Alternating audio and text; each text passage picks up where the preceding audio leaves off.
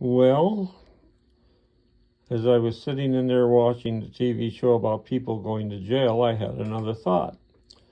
Why don't we try LEDs instead of neons?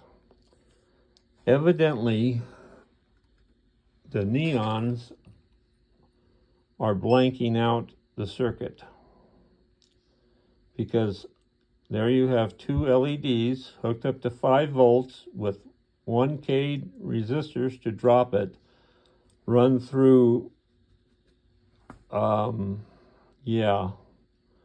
run through the same triggering process.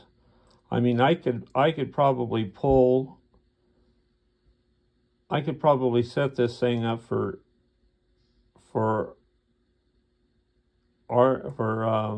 LEDs, and it would work fine. But the question is why doesn't it work with the neons? Well, obviously there must be something wrong with the neons. They must draw too much power. So I've answered my own question. So, yippee. So I guess we either build clocks using these Mickey Mouse neon LEDs, or we find some neons that'll work other than the ones that I have, because that is the problem. After all of this, the problem is the neons.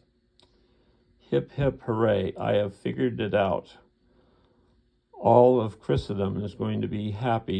Instead of Christmas this year, they're going to have some sort of celebration for me that I figured this out without jumping off the bridge. So anyway, if you care to tell me why my neons don't work after I have put literally hundreds of them in, then I'm ready to listen.